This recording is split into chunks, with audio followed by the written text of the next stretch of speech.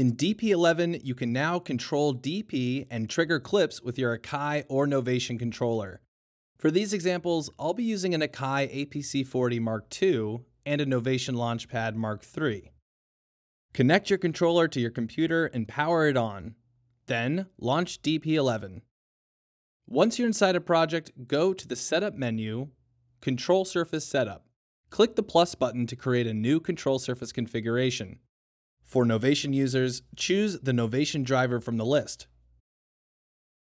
Then, click the Input Port tab and choose your Novation product. If you're on Mac, you'll need to go to Unconfigured Ports, then select your product. Once chosen, the output port should automatically populate. When you're done, click OK. You should see an indication from your controller that the device is linked to Digital Performer. If you're unsure, try pressing the play button on your device. It should automatically start playback in DP.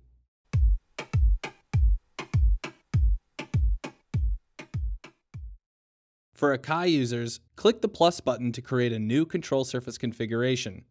Choose the Akai driver from the list.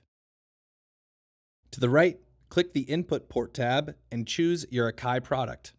If you're on a Mac, you'll need to go to Unconfigured Ports, then select your product.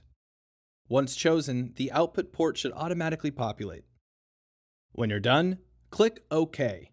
You should see an indication from your controller that the device is linked to Digital Performer. If you're unsure, try pressing the play button on your device. It should automatically start playback in DP. For a more in-depth look at each device and their functions, please watch the next videos in this series.